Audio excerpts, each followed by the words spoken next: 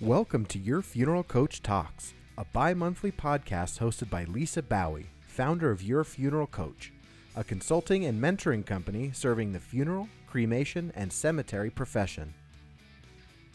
Listen in today as she interviews thought leaders and difference makers in her profession. I'm here today with Barbara Kemmis from the Cremation Association of North America, aka CANA, and we're going to have some fun today talking about some new trends and some new things that she's been traveling around the country sharing with everyone that she can talk to. And it's just most interesting and something we in funeral service and the death care profession need to be listening to even more carefully today. Barbara, welcome. How are you? Thanks, Lisa. It's so great to be back. Happy spring. I'm doing great. Happy How are you? spring. I'm wonderful. I'm wonderful. The daffodils are starting to bloom and the weather's clearing up a little bit. And yeah, so it's good stuff. And you've been traveling a bit. So now you're back home and starting to get ready for that CANA convention coming up. We'll talk about that a little bit later. So tell us about this new research, consumer research that you're out speaking about throughout the country, and what can we learn from it? Yeah, we did some national consumer research in US and Canada, and I'll focus on US stuff today. But last year, and almost a year ago in May 2022, and we asked the question, a provocative question, should cremated remains rest in peace?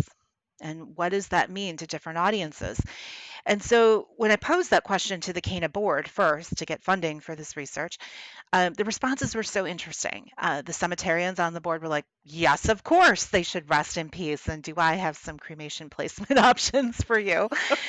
Of course they do. Right? And funeral directors were more like, well, sure, but that's really up to the family. And we have Oh my. options, Oh but the my. family will drive that. And so that was good argument to conduct this research. And as we did the consumer research, we learned that wow, consumers actually believe that their people are resting in peace sometimes when they're under their own roof or when they've been, and that scattering is a permanent placement option. No surprise, you can't reclaim remains after they're scattered. This is So, true. right. So we did as I said, a national study with the Harris poll. So it was when I say these numbers and percentages, they are accurate, across the country. And so we wanted to first and foremost quantify how many people have cremated remains in their household under their roof, and then explore how they feel about them, what their future plans are for those, because the assumption on our end was that in a household is not permanent placement. They're going to sell that house, they're going to pass them on to the next generation, they're going to do something. So we learned a couple of key things, and I'm going to spare your listeners throwing a lot of numbers at them and just focus on some key percentages, but obviously CANA has more in-depth stuff, so we welcome requests. But what we learned is that 26% of U.S. households have human cremated remains under their rooftop.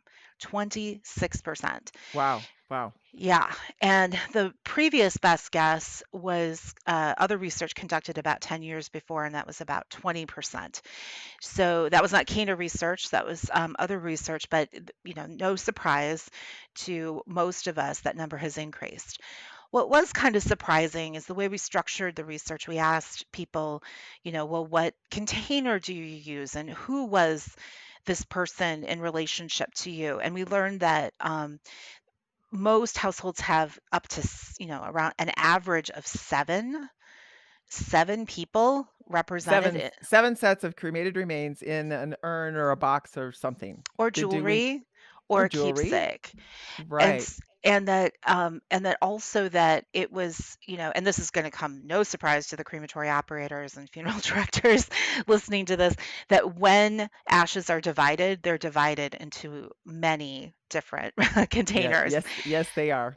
hmm And so it became a challenge when we thought about, well, okay, 26% is a percentage, but how many households, like how many people are holding on to, we decided to try to quantify the full sets of remains for ultimate placement in a cemetery or that kind of thing.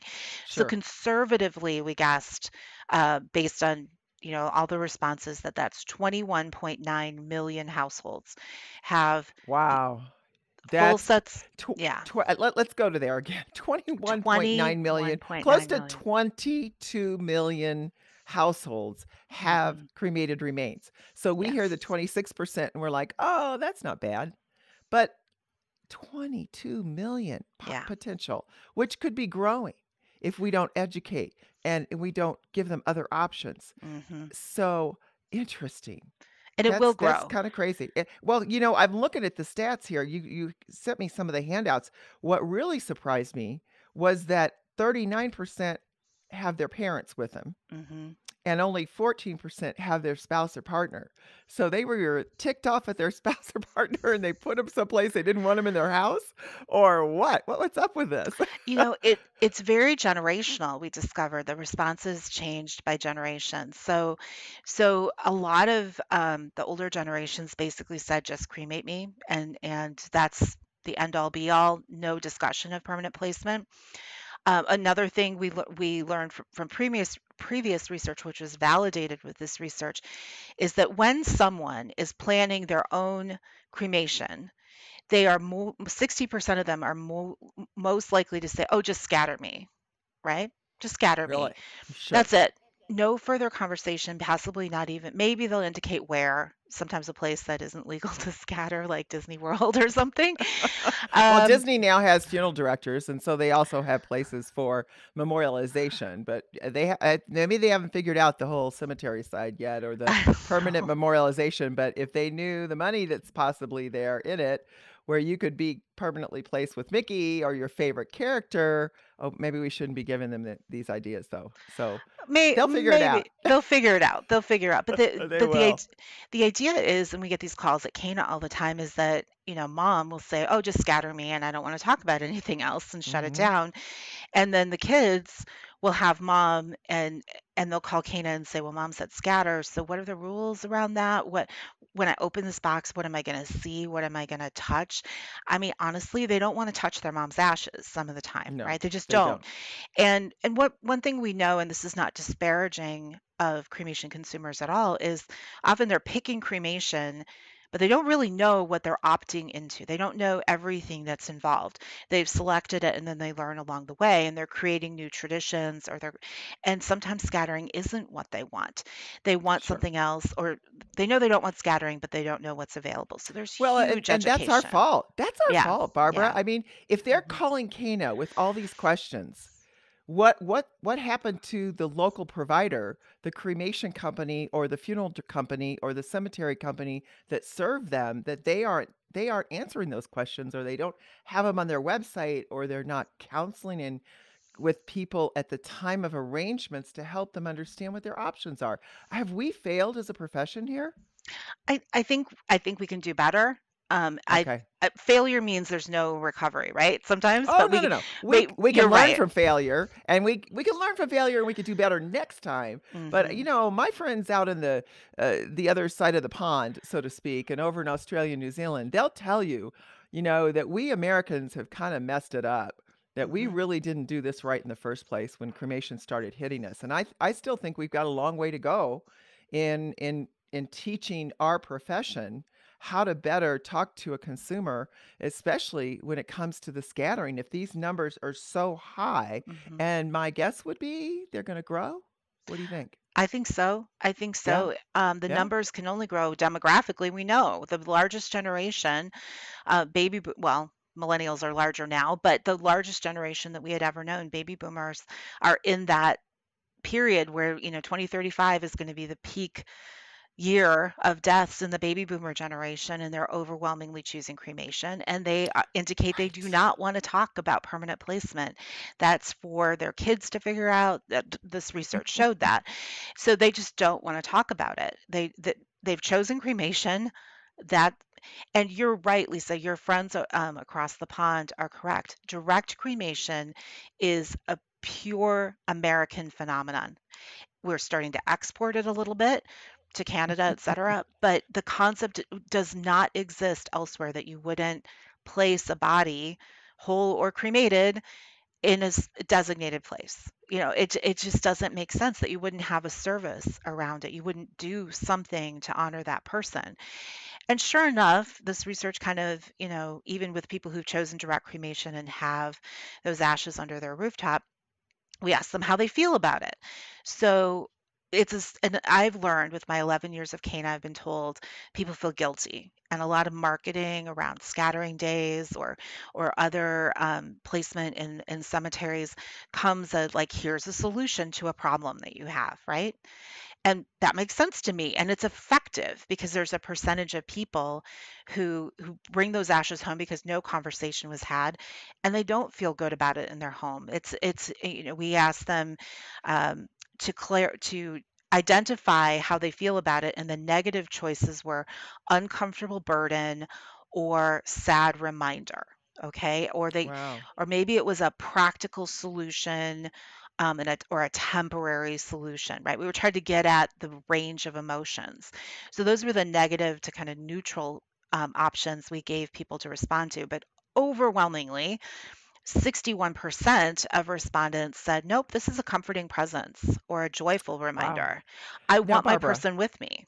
Yeah. right. So I wonder if this is a post-pandemic response, or if we hadn't had the pandemic, would this still be the same response? I'm just going to throw this out there for food for thought for everybody to consider. But perhaps there's so much isolation at the time of the pandemic. People couldn't have ceremony. They just received their loved ones' cremated remains, and they didn't know what to do with Hmm. them, but they're going to keep them close to them because in many cases, in probably the majority, they couldn't be with them when they were dying. They Yeah. couldn't be there and hold their hand. They couldn't see them after the death and say their goodbyes and process the mourning. Maybe holding on to them is helping them process. But what an opportunity we have as a profession to reach back out to these families that we served during the pandemic and say, you know, let's talk about how things are for you. And I know you still have your mother's cremated remains at home. We have wonderful scattering gardens. We have an ossuary. We have niches. We have keepsakes and jewelry. You could, if you're not Catholic, right? Because the Catholic Church does not believe in splitting up Hmm. the cremated remains, but most other religions are okay with it. And let's help you with this, and let's reconnect with those families. I'm just wondering if that's a big thing and that affected this research. I mean, there may be no way to know, but my guess is you say this number is growing. You Hmm. also say it's a generational thing.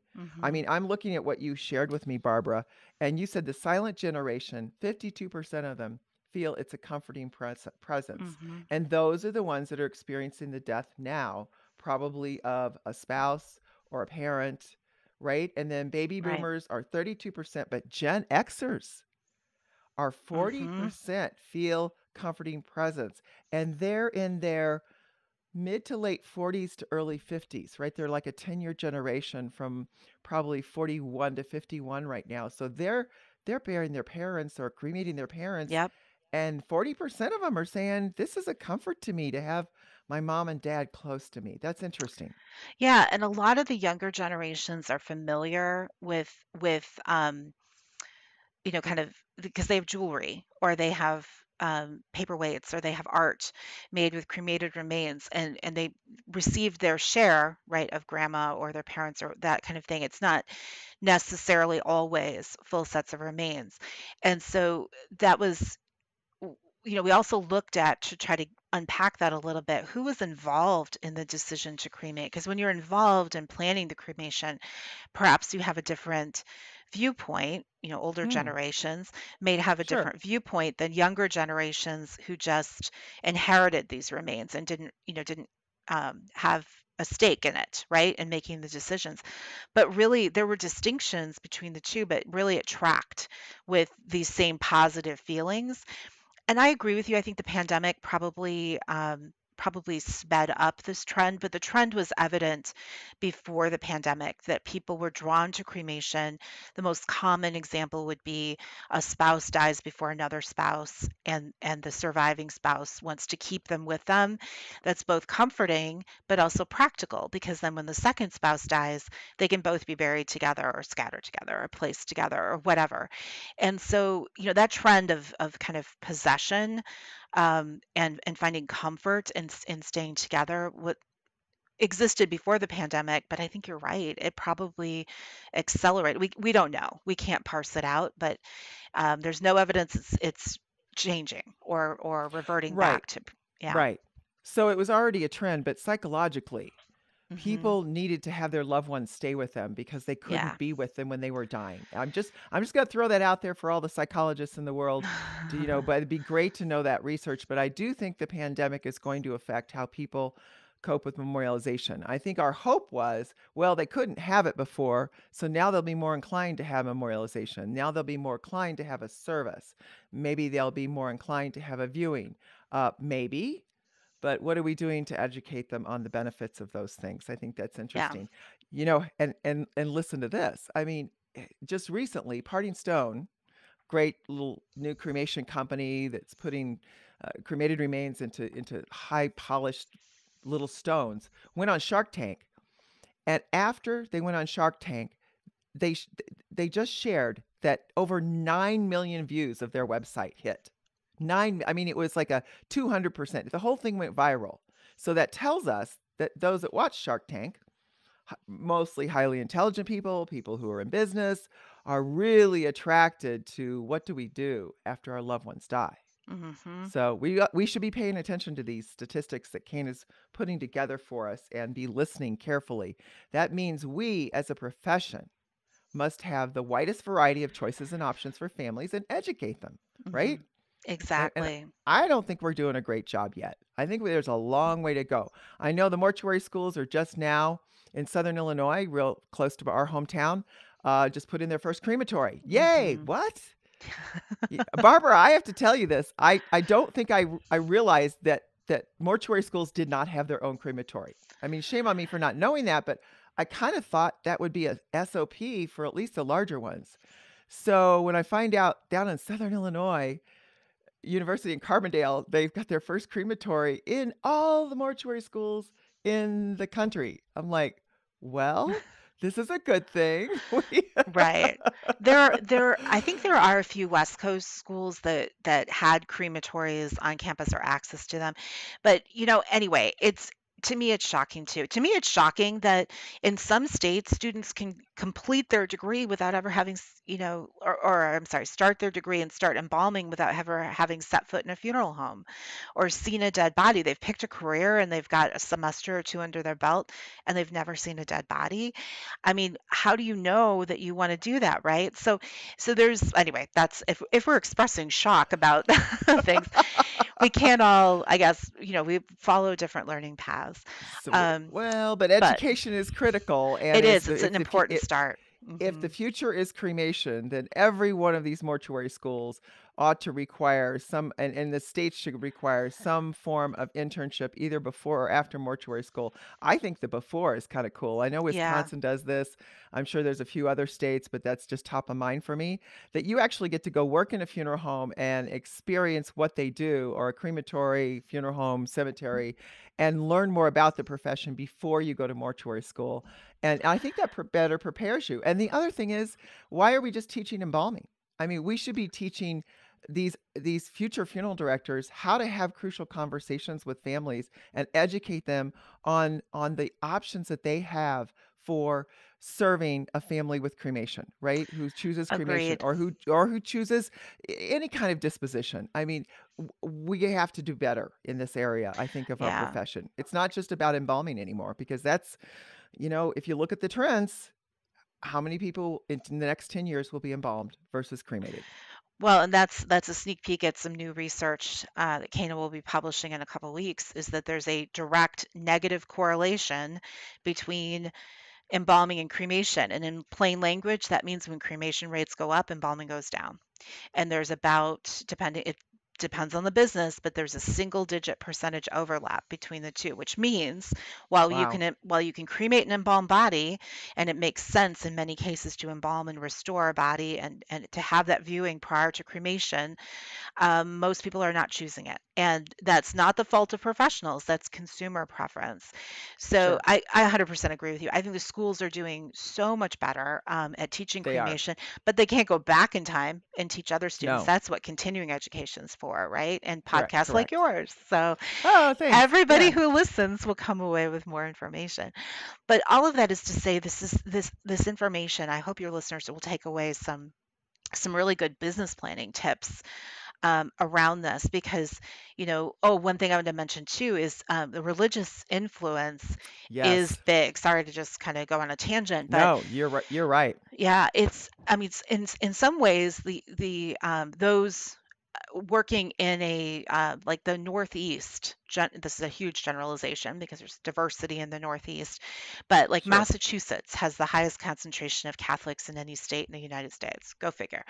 Go And figure. but there's your tidbit, your trivia for today. There we go. I love it. And Massachusetts has a very high rate of permanent placement of cremated remains. Is one related to the other? Absolutely. Is it are non-Catholics burying and placing cremated remains in columbarium? Yes, because the strongest influence, religion is an influence, but the strongest influence seems to be, what is done in that community, right? So that's what converted some people from burial to cremation. Is like, oh, Mm-hmm. this makes sense. I went to the service and this makes sense for me. I like how this is done. I hadn't really thought about it, but now they adopt it as a new tradition. And we're seeing more and more of that happen. So, what a community does, race doesn't really factor in anymore. Religion still has an influence, Mm-hmm. but it's keeping up with the Joneses to an extent. Like, okay, you've got the urn at home. I guess that's okay for me too. Like there's more of that influence there.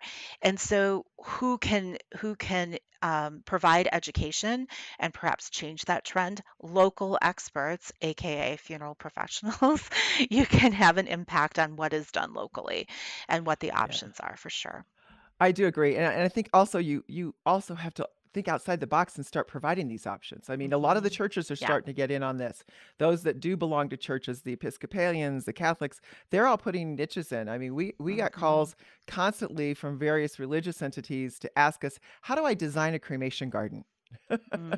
Right? So we actually tried to help them and offered to actually oversee some of their cremation gardens. I mean, there's things you can set up a contract with a church if you don't have a cremation garden of your own to actually oversee and help build their cremation garden and be a good steward in your community, especially if you're in a smaller community or you have a smaller company that doesn't have the acreage to provide it. But I have a good friend, my good buddy John Haran in Denver, Colorado, who put in Oh yeah. on 1 acre. If you have not seen those cremation gardens, he did research all over the country and beautiful fountains, a place for even like a little small jazz performance, Mm.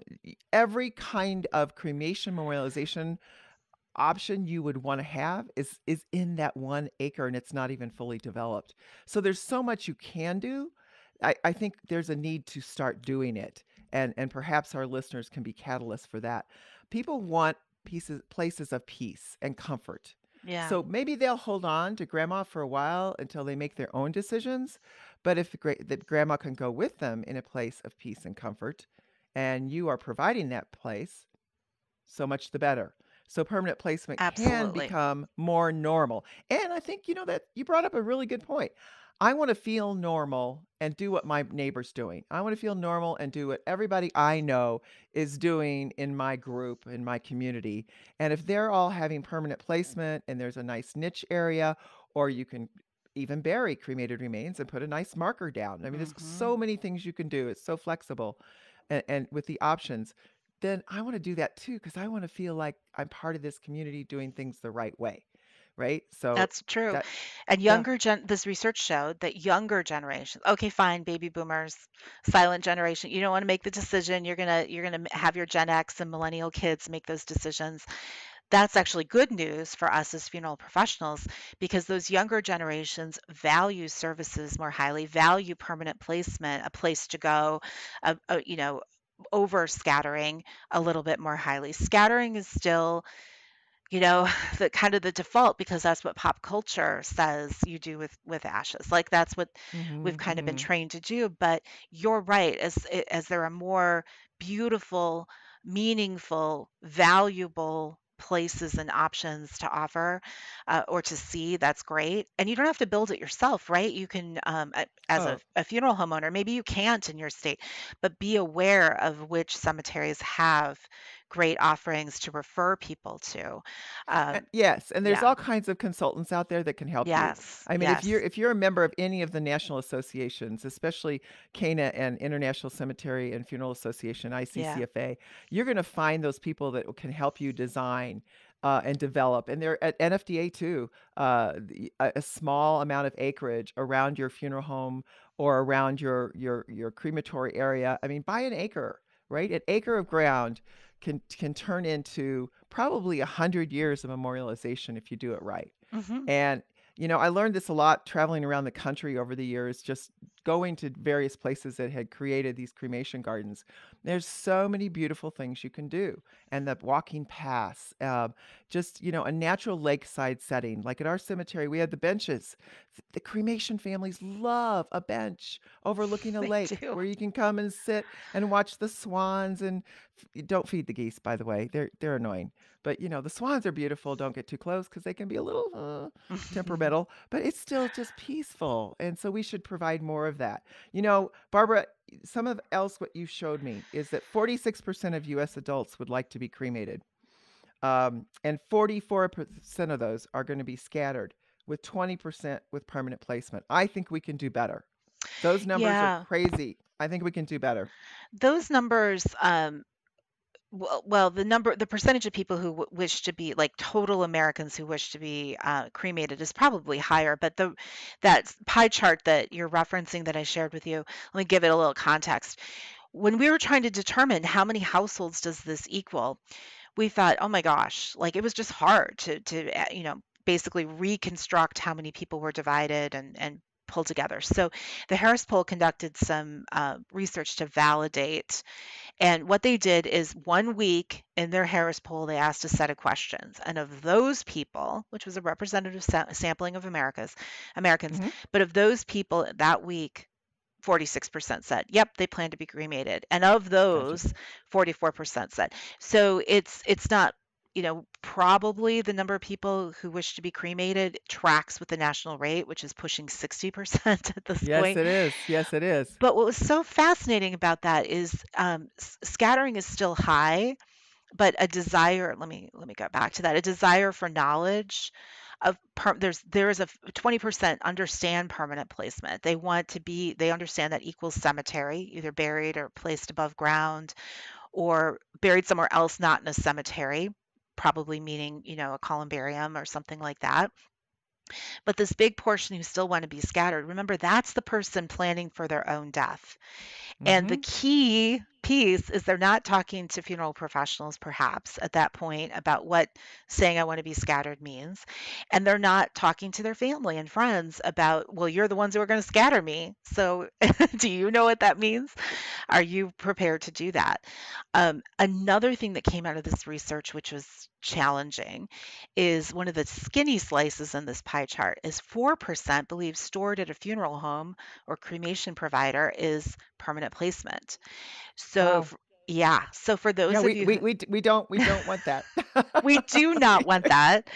It is not permanent placement. And for those, I mean, it's kind of an open secret, right? That we call them unclaimed cremated remains, but often the people, they don't want them in under their rooftop. They don't want them in their household. They don't know what other option they have. The funeral home's permanent. The funeral home's been there for 5 generations. That's just fine. Whoops, no. So Yeah. Oops. that's a No. education opportunity as Oh, I well. agree. I agree. Well, one of the things I know we both recommend is that you have someone who's an expert in your company that can actually sit in on the arrangements every time you serve a cremation family, especially if you have a cemetery or a place for permanent placement. That they are the experts that can actually help transition. Because sometimes funeral directors, well, they should be better at really exploring and helping people understand the options. but some of them are caregivers and they're not as good as the folks that are leaning more towards the sales and marketing side of the brain and their Mhm. abilities. You can learn to educate, you can learn to do better, but I always love to have a team serving a family, and that way you can bring that team in together. So while the funeral professional is off making phone calls and finishing up a lot of details, the other individual can take them for a tour and they can show them some of the Oh, that's memorialization great. options you have. Yeah. And so, right, so we 100% of the time always do a tour. And I think it's important to just show them the many options to it's like you're planting seeds. And then you need probably some kind of collateral piece they can take home, or at least on your website. At the very least, you should have options on your website that you customize to what you provide in your community. I think that's extremely important. We had a cremation options guide that we used to print back in the day when you actually printed stuff, right? Mhm. So that was the number one piece picked up in our funeral home. We couldn't keep them in stock in I all of our love that. funeral homes. Yeah, and it shows people what their options are. So if they're going to scatter, show them what the scattering options are that you have for them, Mhm. from your scattering urns to your other areas of permanent placement for scattering. I mean, we have a butterfly garden, Yes. right? So you have an ossuary in the butterfly garden. And then the other thing you said something to me earlier before we started this. I want to just mention as we get ready to wrap up and talk about the future of Cana. Um, you talked about if time permits, talk about the 5-15-50. Tell us about that, Uh, Barbara. yeah. This is, I mean, I think there's a real disconnect between cremation families who say, just cremate me. When I experienced this in my own family, my dad actually wrote on his pre-planned contract, just cremate me at the bottom of the sheet Bless his and heart. paid for a direct cremation, and that was it. So after he died, my mom and I had to figure out what to do, and my mom was very clear she wanted to keep him with her. So he's in a beautiful urn on the table next to her chair. She talks to him every day, tells him the sports scores. It's all good. And so I said, okay, mom, that's great, for the next 5+ years. What about in 15 years when you're no longer with us? And well, I'm moving in with you. We're both coming to you. We'll be next to your chair in your house. Oh, wow. And I said, okay, yeah, a lot of your stuff is coming to me, but this is more important than stuff. So what about in 50 years when I'm no longer on this earth? I don't have children to leave generations of ashes to. What's the Right, plan? right. And she said, well, I guess we really should talk about that then. And so the point is, and I borrowed this from somebody, and if one of your listeners is the person, remind me who, because I like to give credit where credit's due. But the point is, people, when they often choose cremation, it's simple, it's now, I can bypass the cemetery, I'll do it now. But they're not thinking further on. And it's No. particularly evident in this research that baby boomers are saying, oh, my kids will figure that out. They'll figure out all my Mhm. collections, they'll figure out emptying my house. And all of us don't want to do that as the child of a baby boomer. Like, we don't want to actually figure that out. We'd appreciate some input and feedback and a tough discussion. So I think the time frame extends, and maybe a 5-15-50, or your own version of that conversation as a funeral director or a cemeterian, talking with somebody, or just talking with your own family, right? We all have these family dynamics we have to navigate, might help push that conversation, or at least say, nope, it's on you, you get to figure it out, and then we can. Oh, yes, and we will. So we will help teach our children how to plan ahead. I think our kids leaving all the stuff that we collect over our lives is not of a desire to them to have. My antiques, everything. So that includes grandpa's urn. They don't want it. So let's help them find other options. I think that's extremely important. And you can Absolutely. actually share Barbara's story. Yes. Use that as I have a friend, Barbara. She would be happy for you to share that, even though if you've never met her, she'd probably say, use my name, and what 100%. Barbara says. We're just not friends yet. I'll be your Yes. friend. There you Yes. go. Well, speaking of that, come to Cana and meet Barbara in person. Tell us about the annual conference and convention that's coming up in August of 2023 in Washington, D.C. Yes, we'll be convening August 9th through 11th, 2023 in Washington, D.C. For those of you who have come to CANA events in the past, that's 10 years ago we were in D.C. at the same location. Actually, Park Hyatt, Capitol Hill. So beautiful Lovely location. place. And I just have to, give a little plug. Lisa Bowie will be Oh, presenting. Perhaps there's a performance. Whoops, well, you never presenting. know. You never know what Lisa Baue is going to do. So be careful what you ask for, Barbara. I'm open to a performance. No, but There we go. presenting on leadership and mentoring and investing in staff and all the wonderful things that you talk about on this podcast, and I apply to my own management style. So I'm excited for Great. you to share all your wonderful lessons with attendees. We've got many other topics. We're actually doing the first ever, we've never done this before, but a workshop on suicide, and from the funeral Oh, professional's perspective, how to both, kind of communicate with your community about suicide, how to learn yourself, how to work with families who suffered this. Dr. Sarah Murphy is presenting that workshop on Friday morning. love We'll Dr. Sarah. Oh, she's great. We'll talk about CANA statistics. We'll talk about what's going on at the federal government, which might be more depressing than the suicide topic, but we'll see. Hope springs eternal. Well, we are in DC, so We are in DC, so we will embrace that. Glenda Stansbury will be presenting along with a funeral director she works with, Brent Patterson, oh, on wonderful. a variety of innovative ways to bring hospitality into funeral service. And then, and then our cemetery tour. We often close our convention with a cemetery tour, and we'll be going to Arlington National Cemetery with a wreath Awesome. laying service on Friday afternoon. So come Wednesday for the opening Oh. reception, stay through Friday. It's going to be a very meaningful, fun, and challenging 3 days. So we want you all there. It's I'm so glad you're doing that because I want to go back to Arlington. I was there with my husband not too long ago, and it turns out he realized while we were there, well, he knew that his uncle was there, but he didn't know where his uncle was, Oh, and wow. he had never visited. So I think it's time for him to come, and we will venture out and go see his uncle's niche because Arlington does have cremation Yeah. options for families, and so that's a great idea. I'm loving that you're placing of the wreath, of course, and that you're bringing Glenda Stansbury is amazing, and she does a celebrant training for Insight, and she's just an amazing person. And of course, Dr. Sarah Murphy has done some work for the foundation that I serve on, and helped us with some writing and some resources. So great lineup. And then again, if you want to see Lisa Bowie, your funeral coach, get out there and do whatever she's gonna do. You never I- know. It's a Come great on to lineup. Cana. And I would So I would be remiss if I didn't also say we have a trade show, so come and meet our yeah. exhibitors, including the Funeral Service Foundation. We're happy to include Yay. them. We'll be Thank offering you. scholarship, rather, the Funeral Service Foundation will be funding scholarships to the CANA convention. So We are please helping. look for that too. And because if this is outside of your ability financially right now, do know that scholarships are available. We're so pleased to be working with the foundation and grateful for their support for that.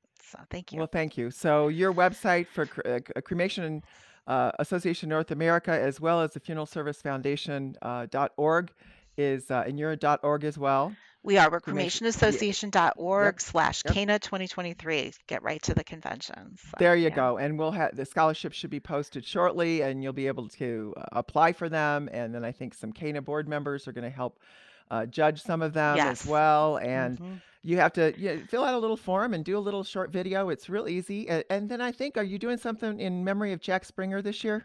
We are. We've had a existing scholarship in honor of Jack Springer's leadership. He was the longtime executive director from like sometime in the 1980s through 2006, and he passed away last year. We honored him at our celebrant service at last year's convention, and we decided to expand the scholarship program and have actually worked with the Funeral Service Foundation. So we'll be giving two scholarships away a year in the spring and in the fall. These are academic scholarships to mortuary Yes. science or funeral service education students in the US or Canada. And I think it's just a wonderful way to memorialize his leadership of bringing cremation to cremation continuing education throughout North America. He was a true spokesperson, a true gentleman, and so we're excited to expand our investment in the future workers in our profession as well. That's great. That's great to hear you're honoring Jack that way. He was very instrumental in my early training when I first started attending CANA because I knew nothing about cremation. We farmed it out to a cemetery, and I wanted to learn how to build our own crematory and really Hmm. focus on the cremation customer. And then when we started our cremation society, again, that kind of thing really taught me a lot. And so I think if you want to learn more and more about the cremation customer and cremation and how to better serve them, CANA is a place to be. Barbara, thank you for being with us again today. Bless you in the next few months of your journey, and we can't wait to see you in Washington, D.C. And if Yeah. people want to get a hold of you, how do they reach you? Thanks, Lisa. You can call 312-245-1077, which is the main number for CANA. And I'm Barbara at cremationassociation.org. I'd love to hear from you. Tell me your cremation memorialization ideas too, and great partnerships you've had. We'll feature you in the magazine. We're There always we looking go. for great ideas to share across the country. So thanks for the Awesome. opportunity. Awesome. Always fun to talk to you. Always great to be with you too. Thank you, listeners, for joining us today, and we'll talk to you soon. Bye. We hope you enjoyed today's Your Funeral Coach podcast and will join Lisa Baue and her guests again soon. Let us know if there are any topics you would like to hear more about. For more information on future shows, please go to yourfuneralcoach.com. If you enjoyed the show, consider giving us a 5-star review. Thank you.